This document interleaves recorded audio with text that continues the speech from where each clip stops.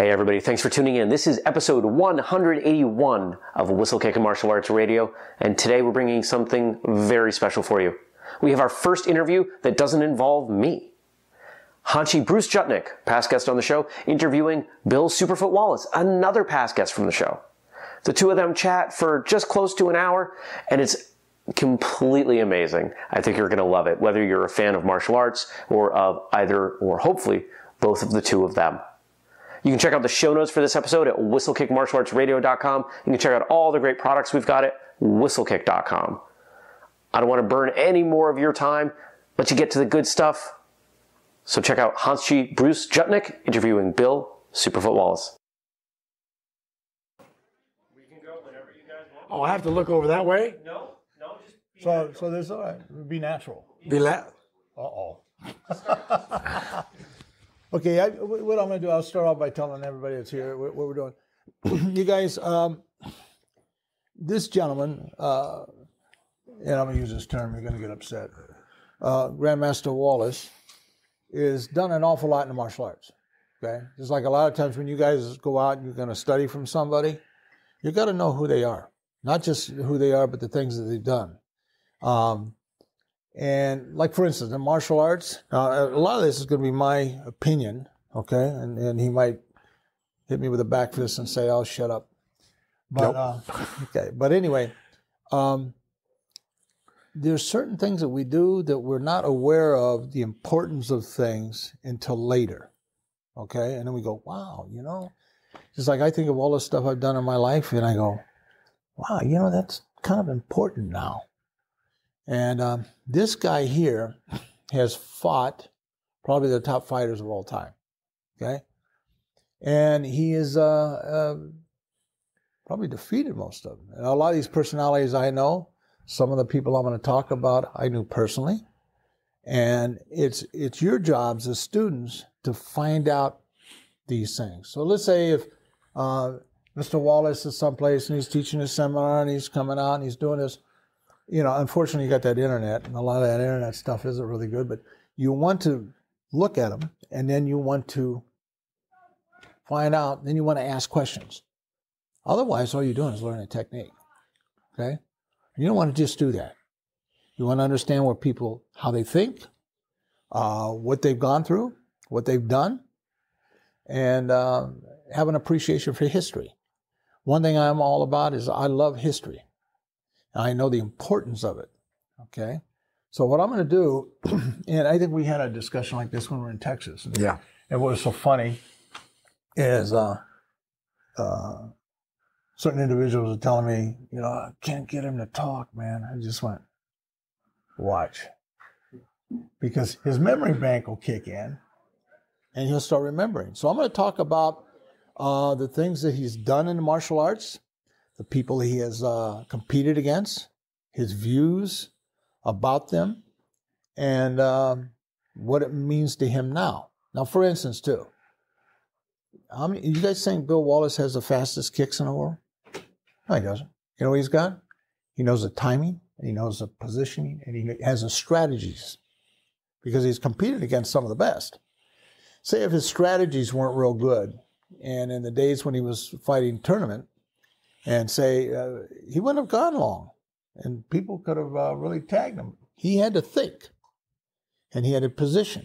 But the fighters I'm going to talk about were some of the best, and I'm going to bring up some names. I'll start right now, and if you would just tell me, geez, this guy was really good. He was really good at this, or he was really good at that. And now the names that I bring up, a lot of these guys you've never heard of. Okay, I was talking to a student the other day about something. That I was doing, they went, oh my God, you know, that was the year I was born. I'm going, oh God, I'm sorry.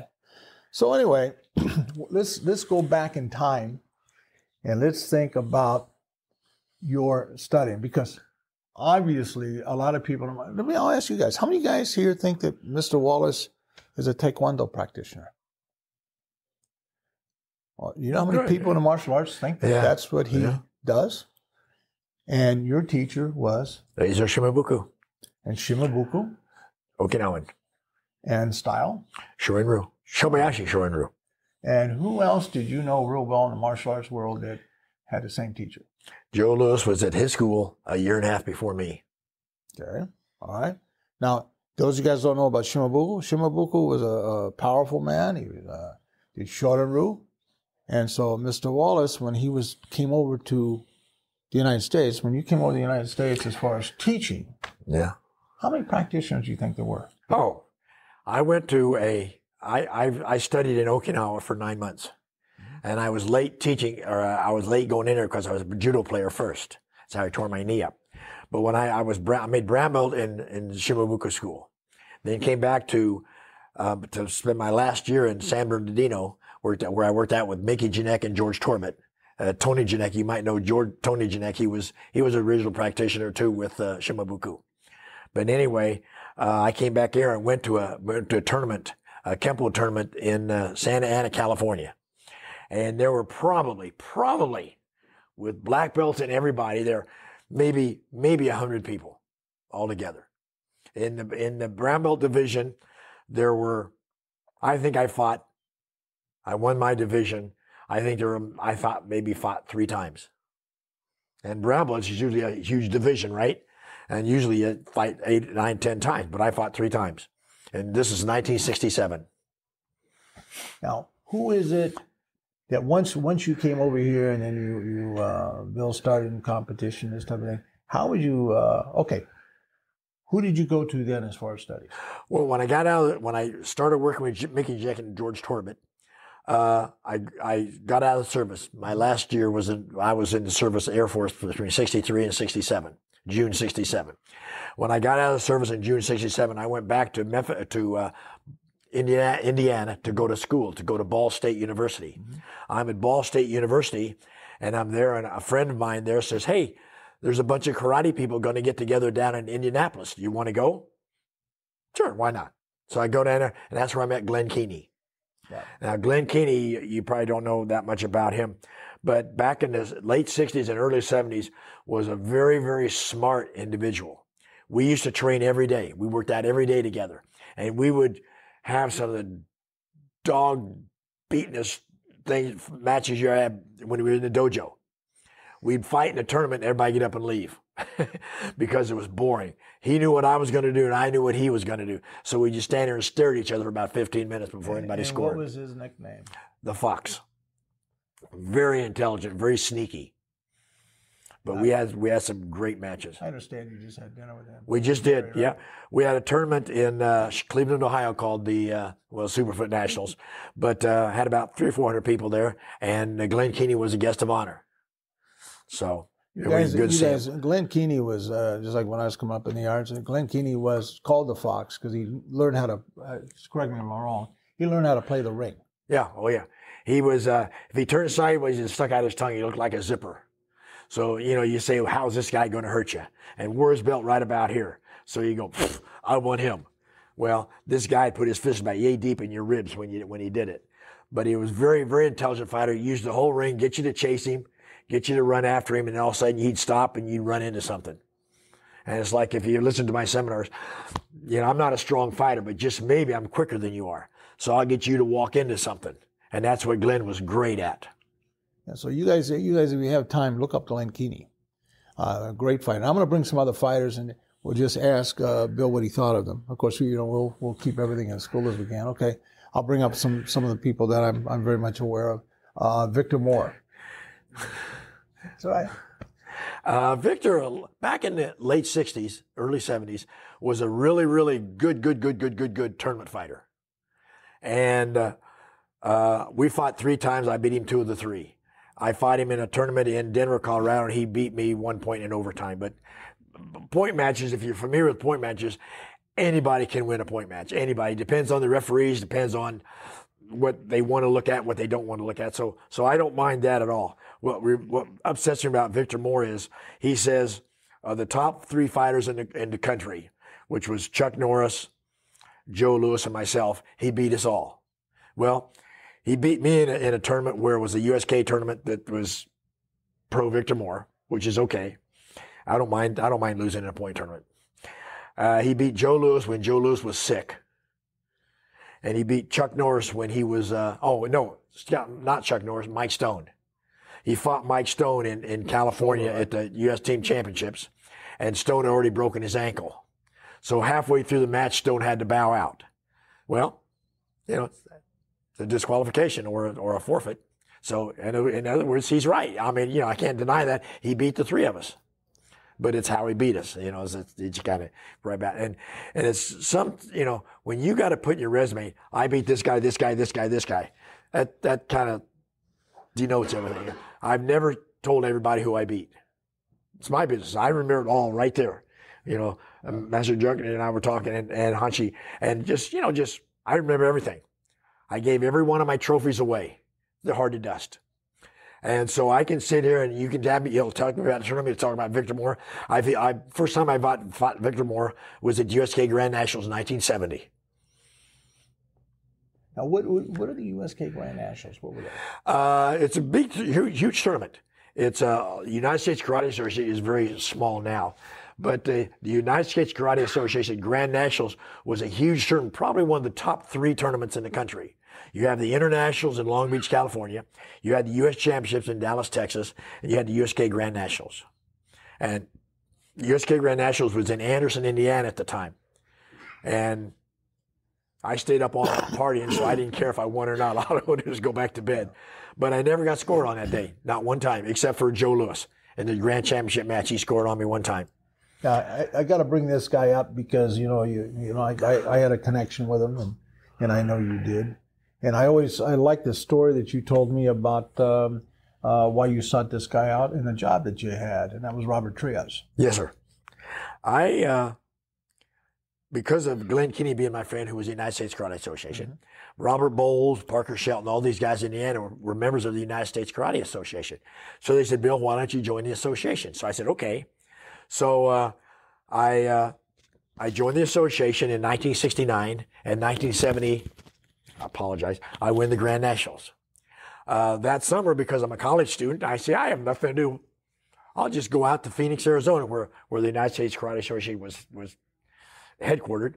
So I went down there. So I told to Master Trias, and I said, well, I'll just come out and spend the summer out there. He says, okay, I'll get you a job. Sounds fun. I'll work during the day, work out at night, learn how to punch. Because I basically was a kicker.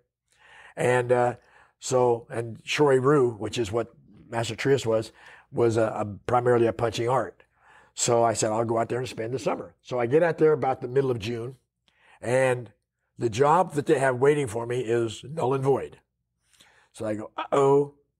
So what am I going to do? Well, I can turn around and go back to Indiana. And I said, no, it's nice out there. I like mountains. So I said, well, I'll just look for a job someplace. So I look at the yellow pages, and I find a place delivering ice. Now, understand, I've never been in Phoenix, Arizona in my life. They give me a truck. They give me a map. And they say, and the whole back of the truck is full of ice, little bags of ice. So I have to deliver every one of these bags of ice, every one of them. When I'm done delivering ice, I'm off work. I go to work at 7 o'clock in the morning, probably 2 o'clock, 3 o'clock in the afternoon, I'm done. But, Phoenix, Arizona, okay, luckily it's built on a grid. So it's north, south, east, and west. So I got this map. I have to deliver so many pallets of ice to the 7-Eleven. Then I have to go to a Circle K. Then I have to go to a grocery store and a small place. And I'm all over the place. I'm driving. But that's what I did all summer long. And it was not bad because, let's say I start at 7 o'clock in the morning. I learned from some friends that did it. I buy a watermelon. I cut the watermelon in fourths, put the watermelon back on the ice.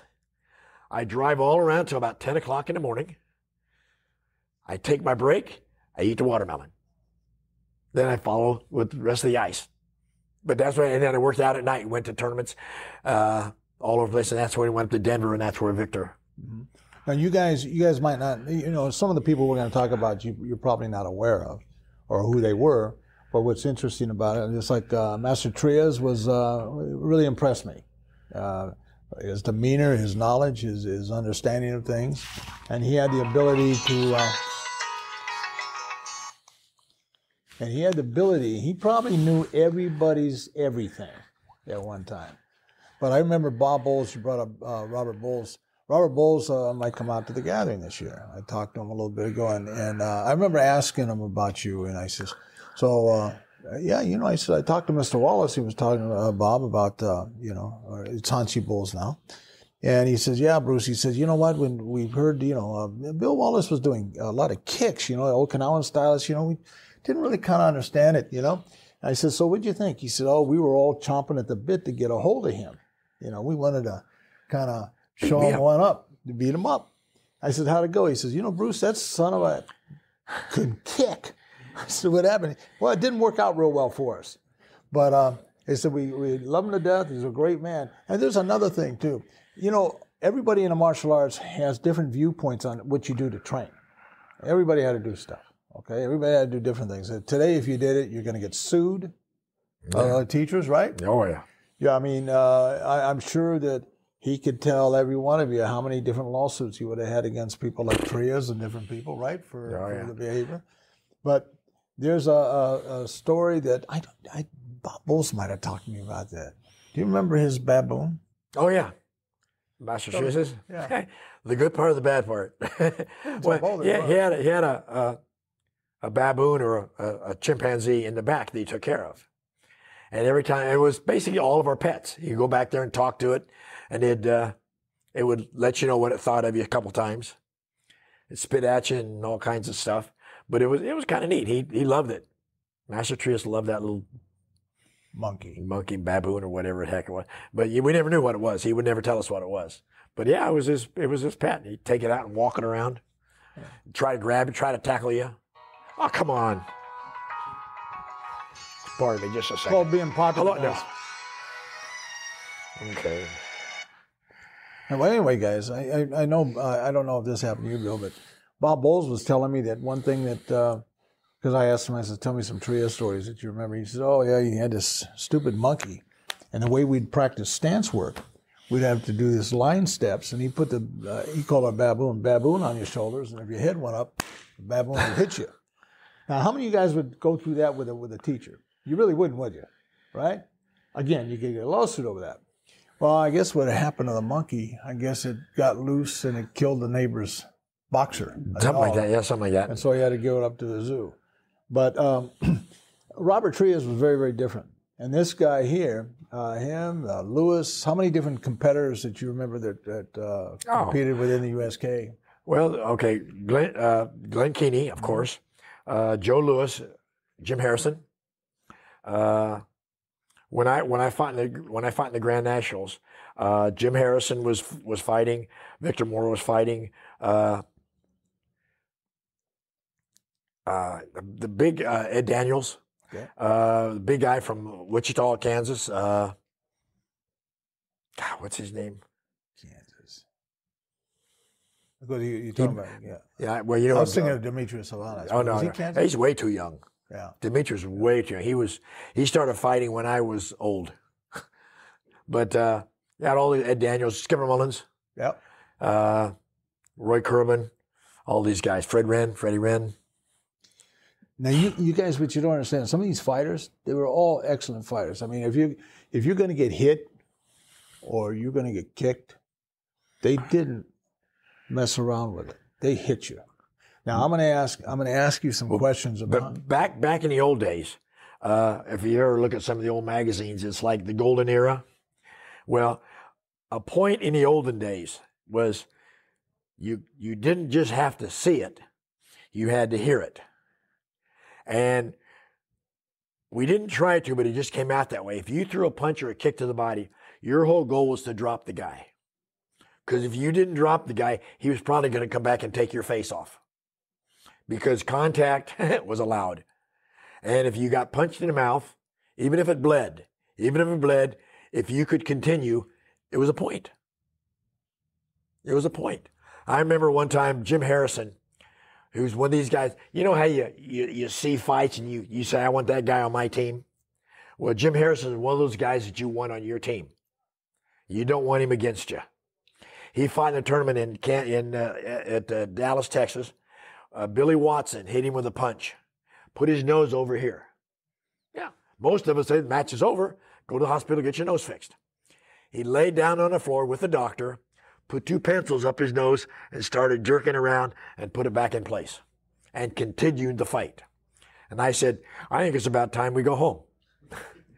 I don't want that to happen to me. You know, because I started fighting back in, you know, where that was a point. Yeah. If I touched you, that was a point. I could have killed you. I feel like I could have killed you. But those guys go about that deep in your ribs and go, how's that feel? Yeah, good shot. And that was a point. So, boo.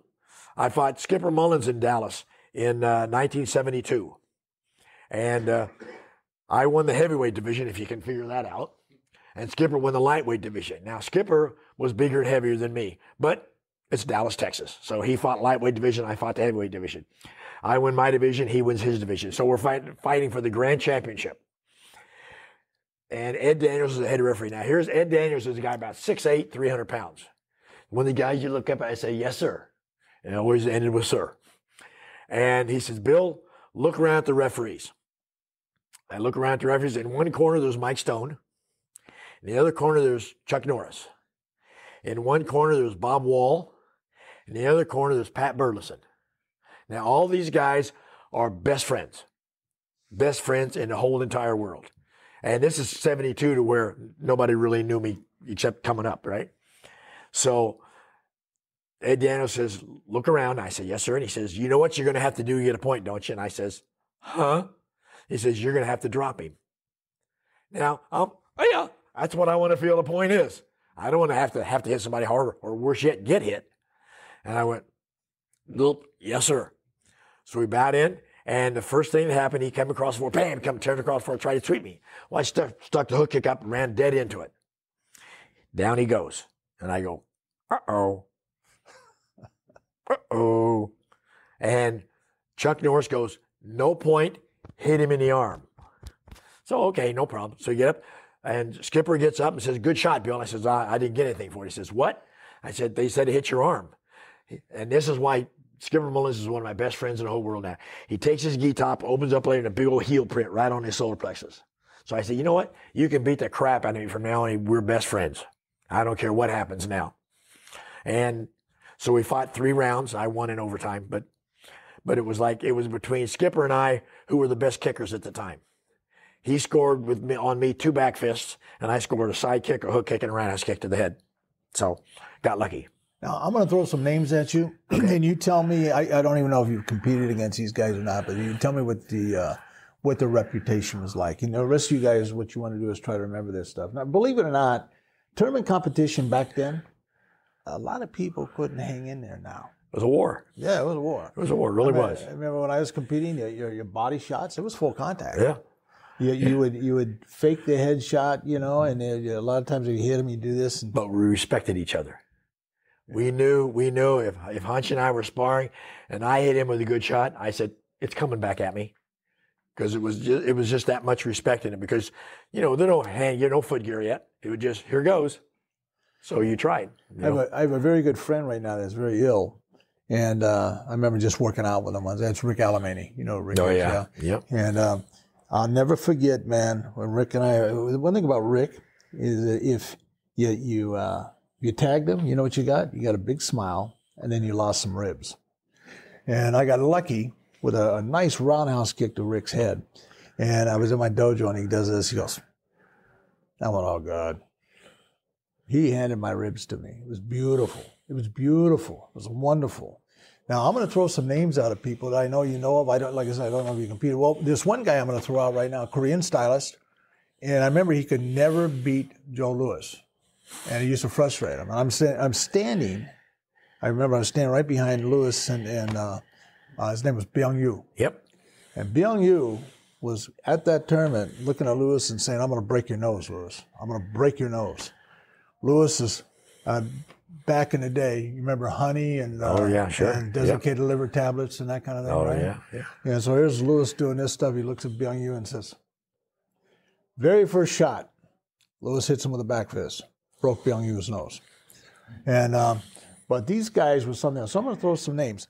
Byung Yu, what did you think of him? Did you compete? Tough. I fought Byung Yu twice at the U.S. Championships in Albuquerque, New Mexico. Mm-hmm. But Byung Yu was very, very tough. As being a Korean system, a Korean style, he was a 6th degree black belt. Now, understand, this was back in the early 70s, late 60s. There were no 6th-degree black belts, not Korean black belts, competing. There might be a couple out there teaching, but there were none competing. And you go, what's he doing competing? But he was young, and he worked very hard at it. Very, very good competitor. Very good competitor.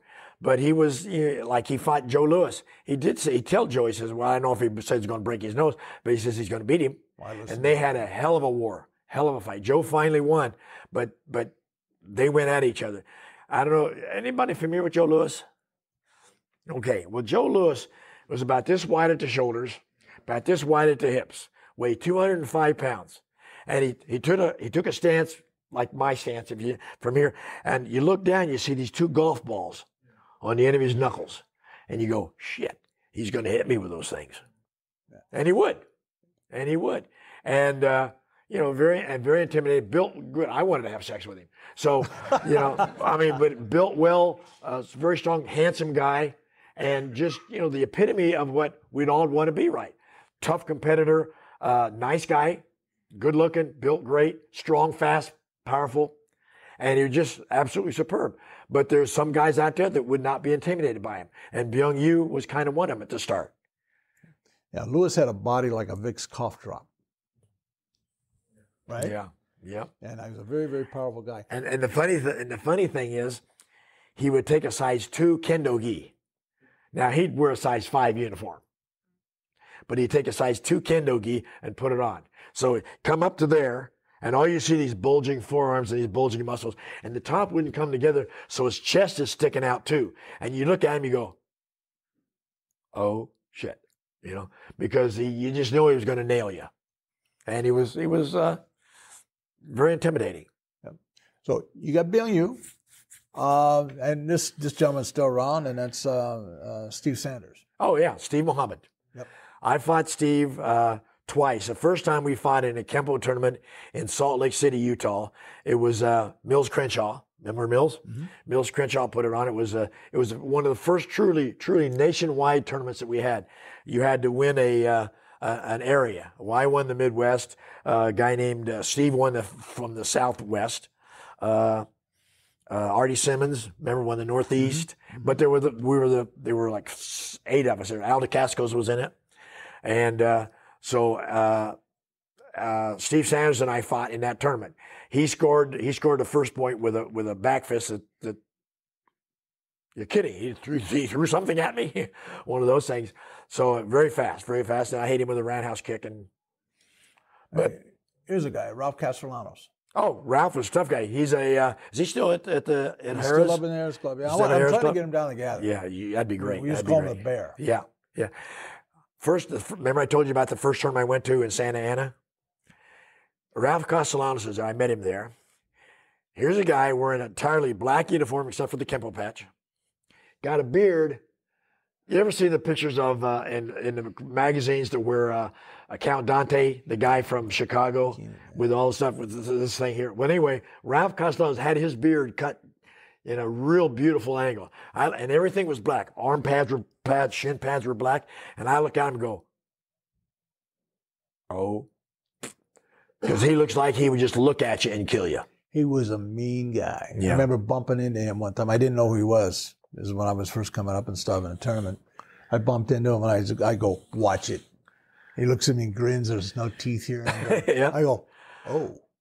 That night he was fighting for Grand Championship against Alegria. Oh, okay, yeah. Alegria hit him with a spin kick, full force in the head. Yeah, said good shot. Ralph went, oh. Yeah. That guy was rough. Yep. A rough boy. Rich Callahan. Do you know who he was? I never fought Rich. Oh, Rich, No. He was Tall, lanky guy, right? They called him the Spider. Yeah. He's from California. The Cascos. Oh, Aldo Cascos. Al and I fought probably 4 or 5 times because we were both lightweights at the time. Well, I was the middle, but basically back then we were fighting. There were 2 divisions, lightweight and heavyweight. But I fought Al several 4 or 5 times, like you said, and I was lucky because I had to reach on him. But he really top-notch competitor. He fought, you guys don't remember Howard Jackson, but he fought Howard Jackson at the top 10 nationals in St. Louis, Missouri. And Aldo Cascos hit him with a spinning back fist. and just knocked the crap out of him. You know what a chicken looks like? It didn't have a head, just walking around. That's what Howard was walking around like. Caught him with a real good shot. And you guys, these people, try to remember who some of these names are, and you got to look them up because they all had different personalities, man. These guys were all fantastic. Now, the Costco's, I'll bring up a good friend of yours, Ron Marchini. Yep. Now, what was Ron's strongest asset? He's very smart, very good. Had a great reverse punch. Had a super Japanese style, but had a good sidekick. So you keep you away from him, but a smart fighter. Smart fighter, good sweeps, good takedowns. I was when I was in Dallas when he fought Skipper for the team championship, and Skipper won the match, but for some reason Skipper kept falling his head, and Skipper and Ron would just keep punching him when he's down. He'd take him down and punch him, but then Skipper would go, "Yeah," and get the point. So. Very, very tough. You know, Marchini told me a story. I want to share it with you guys. Marchini was a takedown artist. Really was. I mean, you know, he'd good sweeps. Line up, sweep, takedown, boom, punch. Well, anyway, the Costco's I was talking to when I was in Hawaii. He was talking to me about Ron. He says, you know, Bruce, he says, Ron, he says, so what'd you think of Ron? He says, oh, you know, I got to tell you, he said, when I fought Ron, he says, Bruce, that sucker was smart. I said, what do you mean? He said, well, he came up to me before and he says, you know, he says, Al, he says, you know, we don't really use back fists, you know, with what I do. I don't know that much about back fists. Can you kind of, I hope I get to understand what you're doing. So DeCasco says to me, he says, you know what the first thing Marchini did? I said, no. He said he bowed and he hit me with a back fist. And so, but all of these guys are very important that you guys try to understand who some of these people are. Okay, the most impressive fighter other than Joe, that you know, give me your three top guys that you had to compete against. Well, again, Joe Louis would be Skipper Mullins, of course. And, you know, there's several guys right after that, but Jeff Smith was tough. Howard Jackson. It's a shame you couldn't have known Howard Jackson before he got injured. From point A to point B is like that. Very, very quickest thing you've ever seen in your life. Just so fast. Because you get from point A to point B before you could defend, before you could react to it. He fought in a tournament in Denver, Colorado, just to make some money. He's fighting in this event on a floor like the parquet over there. Somebody drops a paper cup. He's fighting and nobody picks up the paper cup. Howard takes off, hits that paper cup with one of his legs, tears every ligament in his knee. Every ligament in his knee. Medial collateral, lateral collateral, posterior and anterior cruciate ligament, just tears it to pieces. For all intents and purposes, Howard's career's done. Because now he can't get from point A to point B before you can react, because he's slow. He can't hyperextend, he can't extend the leg out, because if he extends it, it hyperextends, pops out of joint. So he can't do that. Now, back then, there was no such thing as arthroscopic surgery. It was called exploratory. So he has to just let it heal. And most of us will change, will modify, will play with it somehow to where we can make up for our mistakes. Well, if you can't get from point A to point B, what good is all that other stuff you're going to do? So all the punches and the kicks and everything that he did really good became basically null and void. So he was on our team in the first World Championships, but he lost first round because he just couldn't get from point A to point B before the guy could counter. But if you could see him before that, he just so fast. He beat everybody. Everybody. Delgado. Louis was tough. He's a Shotokan fighter, very traditional Shotokan fighter from New York City. He's one of the few guys that fought Chuck Norris and knocked him out. He fought Chuck Norris in a tournament in New York, knocked him out with a spinning back kick. So tough. Too bad he's not with us anymore. Did you ever compete against Phil Cornyn? Yes, I did. I fought Phil. Aldo Cascos used to have a tournament in Denver, Colorado. Mm-hmm. And I fought Phil there. He was one with who's the other guy? Owen, Bill Owens? Bill Owens. Yeah, Bill Owens. Yeah, and was there, and a couple of the other guys, but they came in and Phil Cornyn fought. I fought Phil in that tournament. Yeah, Phil Cornyn was something else, man. Yeah. I knew him personally. He was He fought I think he fought Norris as a brown belt. Probably. And he beat him. Really? Yeah, he beat him. I think it was like 3-zip. You didn't know that? Yeah. I'm glad I ran. No, Cornell was a scrapper. He was a scrapper. Yeah, tough guy. Again, if you guys ever have a chance to look at any of these people, again, look them up. You got to learn this stuff, man. All right, now I'm going to ask you some questions. You might not want to answer some of these, but I'm going to because there's a reason. Lie. Well, I know. No, there's a reason.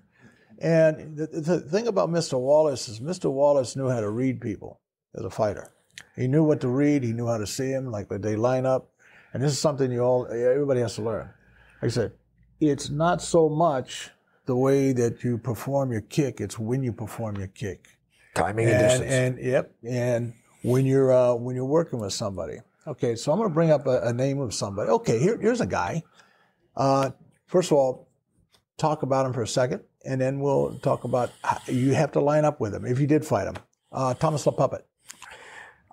Tommy LaPuppet is one of those guys you look up at. Shotokan player, traditional Shotokan player.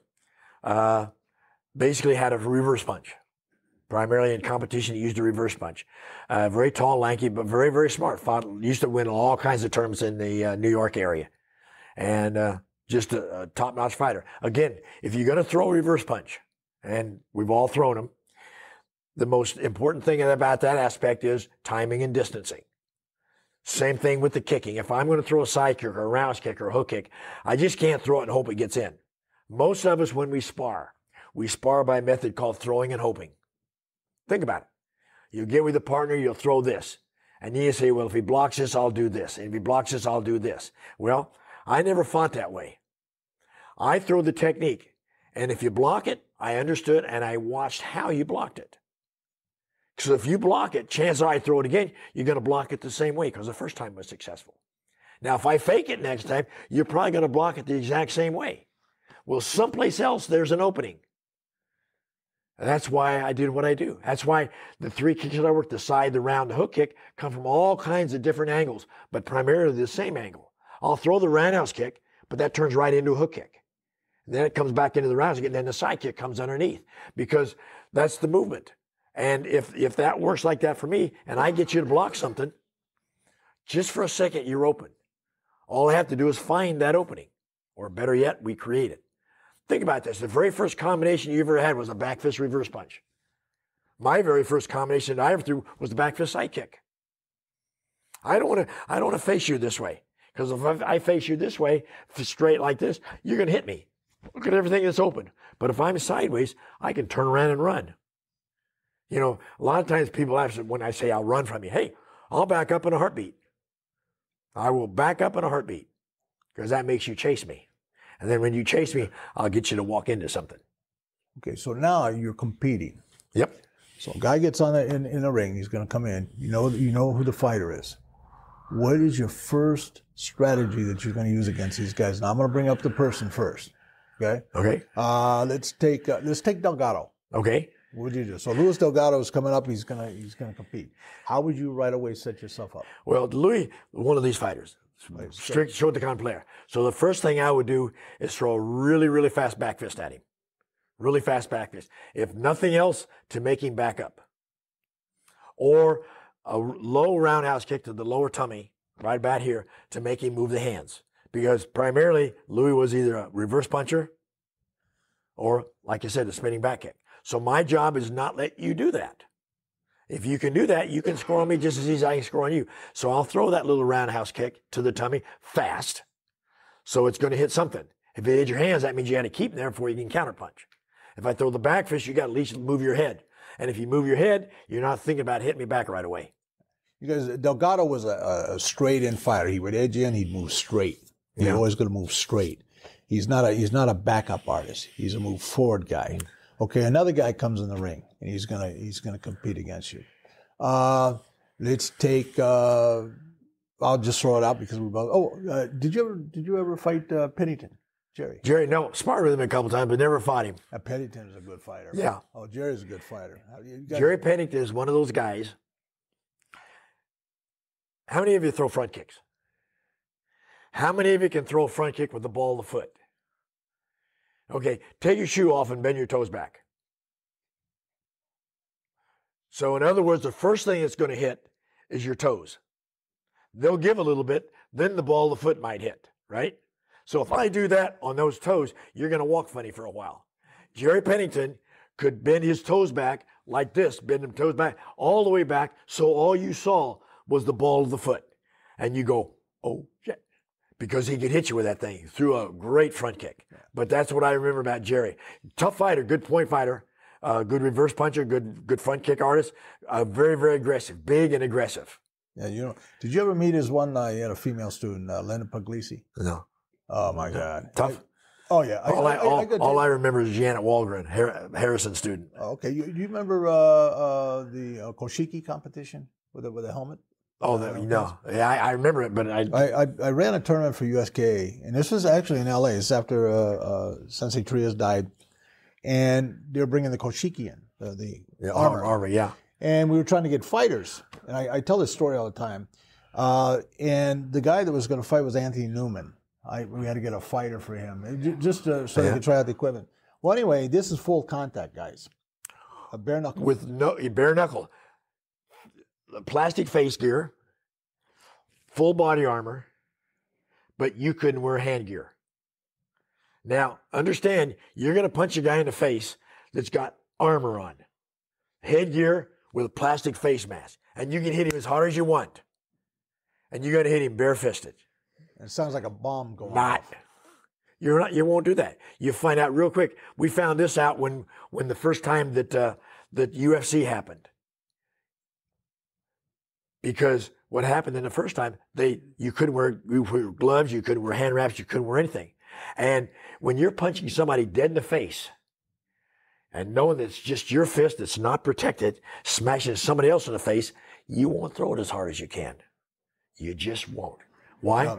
Because we've practiced, we've trained, we've worked on control.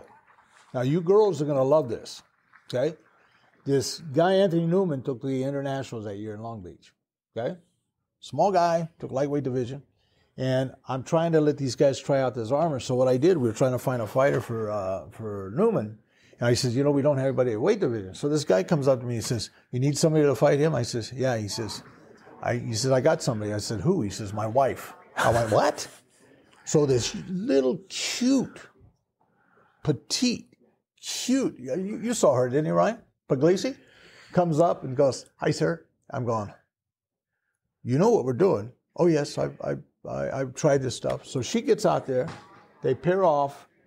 First punch, she knocks him out. Straight reverse punch. And it was beautifully done. It wasn't sloppy. It was boom. And I had to say this. I looked at her. I says, I'm in love with you. You're beautiful. I said, who taught you?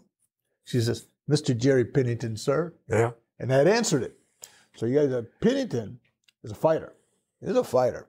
And, okay, so. Looks like a mountain man now. Yeah, looks like a mountain man. Yeah, he's a mountain man. Yeah. Okay, so anyway, he just gave me a sign that we had to stop in 5 minutes. Really? Probably the batteries are going bad. Is the batteries? Is that what it is? What? How many minutes we got? We've got about 5 minutes or so. Okay, that's a lot of time. All right. So anyway, Jerry Pennington, brought him up. Let me go over a couple other guys here. You get, think of the person that you would be most worried about competing against, other than Joe. You'd have a good time with Joe. Joe's fighting system is absolutely perfect for my personality. Yeah. Because he'll having a good time type thing. And I'd just be laughing the whole time. Just joking and laughing, having a great time. He'd grab. When we fought in the Grand Nationals, I threw everything at him but the kitchen sink. Everything but the kitchen sink. And it's just bouncing off, not doing anything, because he's a big, strong guy. Finally, I said, oh, what the hell? I turned right side forward, pulled in and swept him, and punched him in the chest. Before I pulled my hand back, he grabbed me and goes, with that, but with perfect control. And I'm laughing and joking and having a wonderful time. He's pissed because I scored first, But that's just the way our friendship has gone since day one. Styles. Yep. Systems. Okay, now systems. What systems that did not move back, only went forward? That you knew that if you Shotokan. Shotokan is a system to where they're here and they just move straight forward. It's hard to get a Shotokan player to back up because their first thought is the counter with a reverse punch, front kick or reverse punch, front leg, front kick or a reverse punch, and basically either to the body or to the face. What about the old trios guys? I never had any problem with those guys because they were so intent on punching that I knew they weren't going to kick. And if I know you're not going to kick, that's half your weapons. And who was in my seminar this morning? But anyway, if you're facing in a boxing type position or a karate type position, I know for a fact that you're not going to throw the front leg in a kick. Because number one, all your weight's on it. Number two, to throw a roundhouse kick, a front kick, or a hook kick, or a side kick, or a hook kick, you got to turn. You got to turn sideways. Speed, quickness. What systems? Snap. Me. I always wanted to be quick. I didn't want to be strong. I didn't care about being strong. I wanted to be fast. Kempo system was very quick. A lot of snappiness. The Koreans they used a lot of power in their kicking techniques except towards the very end where you got Mike Warren and those guys there that could really fast. Could hurt you if they had a hammer. Who are you more worried about as far as power between Taekwondo and Tang Soo Do guys? Oh, Tang Soo Do because they're more versatile. Yeah, they're strong. And they have the punching. You know that the Tang Soo Do people can punch, whereas the Taekwondo people will stay away from it. If you were going to give advice to these guys as far as learning about competition, would you have them just work with the way things are done today? Nope. Because it changes. Everything changes. Try to work old school. Everything changes. Every one of you are built differently. We have different strengths. We have different weaknesses, different flexibilities. But most of all, we're different right here. I had a bad knee. That's why it's Superfoot, not Superfeet. And what happens is when I started competing, I couldn't use this leg at all because I just got it out of a cast. So I had to, number one, protect it. That's why I'm in a side kick position or a side position from you. And I had to make sure that this whole side here, left side, would work. I knew for a fact, and so did everybody else after a while, that nothing from the right side was going to come, which made it even better because now that if you know it's not coming, you got to start guessing. You have to start guessing where I'm throwing the kick. And if I start the hook kick, you got to say, here comes a hook kick because it looks just like a hook kick. Then I can bring it back for the roundhouse kick. I can start the roundhouse kick. And trust me, it looks just like a roundhouse kick. And then it goes right into the hook kick. Now your hands are here. There goes the side kick underneath. Benny Urquidez. Benny's one of those guys that you want on your side again. Benny Urquidez was a point fighter. He wasn't a great point fighter, but he was a good point fighter. He was an absolutely fantastic kickboxer. Absolutely fantastic. The problem with Benny, who was a great friend of mine, he didn't mind getting hit. And if you don't mind getting hit, you get hit a lot. And that adds up after a while. That adds up. But he's one of these guys too. We did a movie together, not together, but with Jackie Chan. I did a Protector with him. He did Meals on Wheels. And Jackie Chan wanted to spar with me. And I said, well, okay. So we spar around. I hit him with absolutely everything that I throw. And he says, well, I don't think I can beat you, but I think I could take Benny. And I said, what? He said, yeah, well, I sparred Benny and I hit him with everything. And I said, okay, let me tell you something, Jackie. Benny's one of those guys that you can't hit. He just kind of invites that. But what you don't understand is one of these times you're going to throw that punch, you're going to throw that kick, and when you pull your hand or your foot back, he's still going to be on the end of it. He looks up at you and says, my turn. And trust me, you don't want it to be his turn because he's a tough son of a gun. Because I know you didn't compete against him, but name 3 of the top female competitors. Oh, Malia Dacascos was very, very tough. Malia. Janet Walgren. And you guys won't remember this, but she won the first Taekwondo tournament, Arlene Lemus. Now, I don't want to leave out Linda Denley, but she's at the same time Arlene fought, and Arlene beat her several times. But Arlene Lemus, tall, lanky girl, very, very fantastic kicker. Now, she was Lima Lama student, which is Kung Fu. She had to sue the United States Taekwondo Association to allow her to fight in the runoffs to fight in the 1988 Olympics. Now, she knew also that she had to win by a big decision because they were going to do everything they could do to not let her win. But she beat everybody really seriously. And she won the Olympics. But Arlene Lemus, Linda Denley, Malaya DeCascos, and Janet Walgren, just tough. You know, this guy Terry Dow is getting in our face. Yeah. He kicks from the wrong leg. Does he? Does he really? Yeah. That's why his new nickname is Terry Wrongfoot Dow. Okay, we're going to remember that. Well, you know what I call him. You ever see Fox News? No. This is my world. What's the guy's name? Come on, you guys. Jesse Waters. Doesn't he kind of remind you of him? Yeah, you'll have to watch it sometime. Yeah, but if you look at Terry Dow, look where his belt is. Now, no, that's okay, but you know, he's like Skipper Mullins, unzips his pants right about here.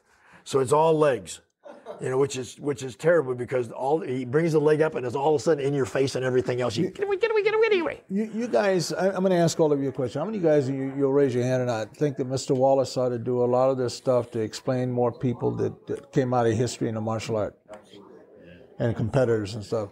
And I know a lot of you guys don't really understand this, but hey, this he's competed against everybody, man. And he's been around the best, and he is one of the best. Well, you have to understand, too, back in the early 60s, and, you know, when we started doing this, it was fun. It was just fun.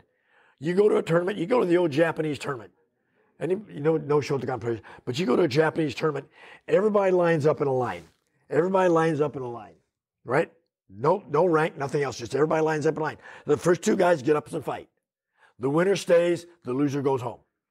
And the guy that wins keeps playing as long as he wins. And you'll have a guy that wins the tournament by winning 4 matches. Then he'll lose. But it's the guy who wins the most, the guy that comes second place to win the most, and rank had nothing to do with it. You'd have a green belt that would fight a black belt. I remember Ray Dalkey. Remember Ray Dalkey? Mm-hmm. Ray Dalkey fought in a tournament in San Bernardino with, remember Frank Smith, those guys? Yeah. But anyway, Ray Dalkey fought for the grand championship match, a green belt. Barely won. Won with a front kick. But, you know, it was fun for us. We just had a good time. And that's what you need to do is have a ball, have a blast. Your whole life has been fed of you. Hook. A hook? Is that a particular movement? They're throwing us out. These guys, I guess, got to teach. Anyway, I want to thank you guys. Thank you, sir. Thank you, man.